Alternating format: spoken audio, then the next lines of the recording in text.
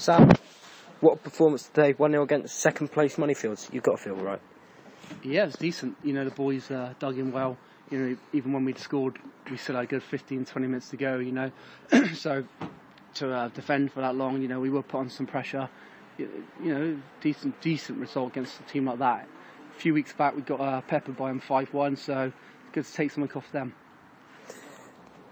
Your goal, only goal of the game, and then you pull out the worm. What was your feeling behind that?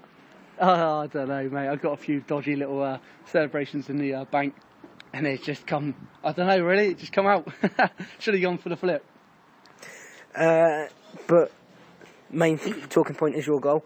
Were you pleased to put that one away? Yeah, I was saying to the lads at half time, and you know, we had a few good chances first half. Unfortunately, nothing fell to myself. And you know, I just kept saying to look, just feed me. I need one chance, get me a chance, you know, and I'll show you what I can do. And not through cockiness, just through my ability and finding a net is something that I can do. And finally, little Ryan come on the pitch, and 2 minutes I think he was on, put me straight through, and I proved what I said I was going to do. I just needed that chance and got it, took it well, and we won the game 1-0, 3 points, what we needed. Also in the second half, you pulled out a bicycle kick on the halfway line. What was your thought behind that? Do you know what? There wasn't really any thought. It was just one of those moments that we needed to get rid, and that was the first thing that comes to mind, and I just lofted it up the pitch, really. Saturday you've got Barnstable away, bottom of the table. Can you do what you did? No, can you turn around what you did against them earlier in the season, losing 4-0? Yeah, definitely. You know, the boys, we're in good form now. And you can see that, the confidence there.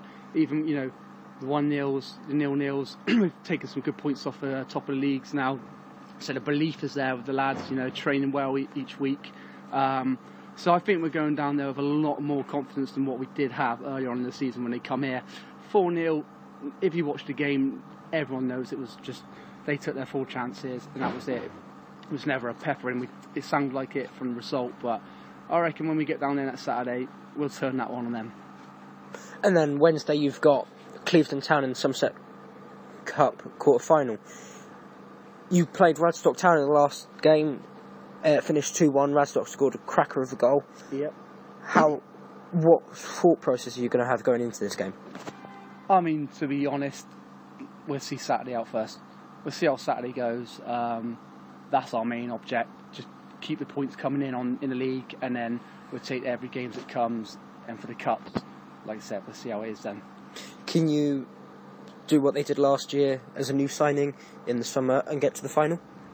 I'd like to hope so.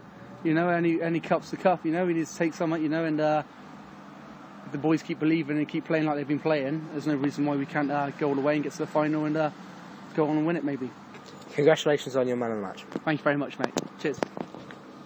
Right, mate. What's the time now? Can't be.